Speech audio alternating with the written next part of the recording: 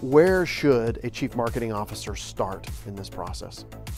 I think the answer actually goes back to one of the 12 principles that it's described in the book, and it's the notion of creating relevance for your customer. Because the thing about any kind of environmental change, such as a recession, for example, that is going to fundamentally change what is important to your customers. The way I would answer your question is it's not just about which products or services in my portfolio should I be emphasizing, should I be doubling down on.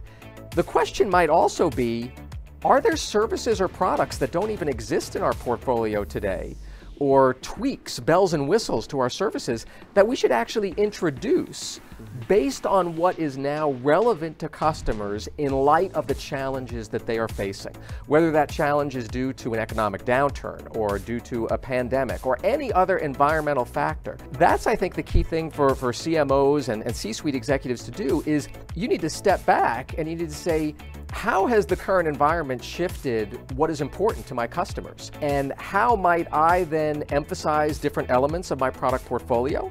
How might I then introduce other services or products that we've been working on that suddenly are perfectly timed given how our customers are feeling? That's how you have to make those decisions. You have to do it outside in. You've got to make sure you're ridding the environment of any kind of navel gazing where you're making these decisions just with an inward focus, just based on the information that you have within your own office. You've got to go out to customers, understand what's important to them in that environment, and use that to inform your decisions.